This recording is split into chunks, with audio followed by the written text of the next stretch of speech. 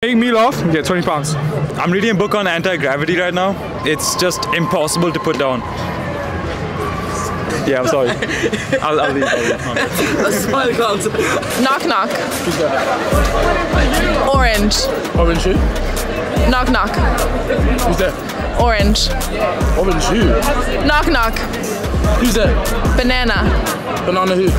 Orange, you glad I didn't say orange? Oh, brother, this guy stinks!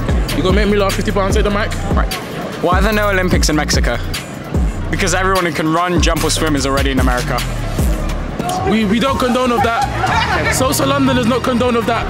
What do you get when you cross an angry sheep with an angry cow? Get a couple animals in a bad mood. No? Not quite. Not there. Nearly. Close. Thank you, laugh. £20. Come on, with that energy, I know you got jokes.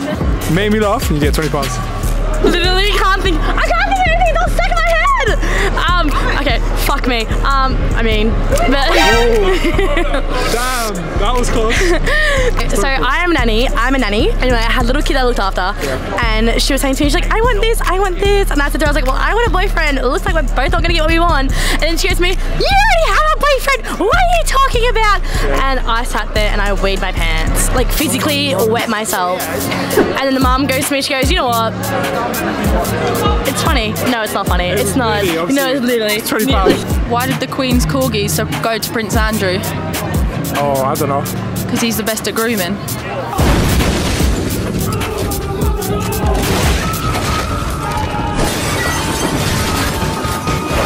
Knock knock. Who's there? Hatch. Hatch who? Bless you. Is that a joke? Oh my god, bro. Love.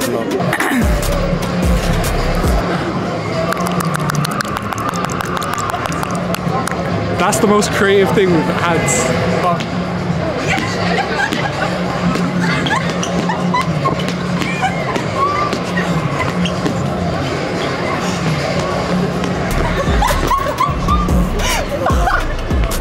Why Americans can't win at Clash Royale? I don't know.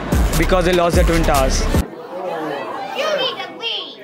Alright, so I went to Switzerland the other day. It was a bit of a shit country, I'm not gonna lie, but the flag was a big plus. You know you wanna!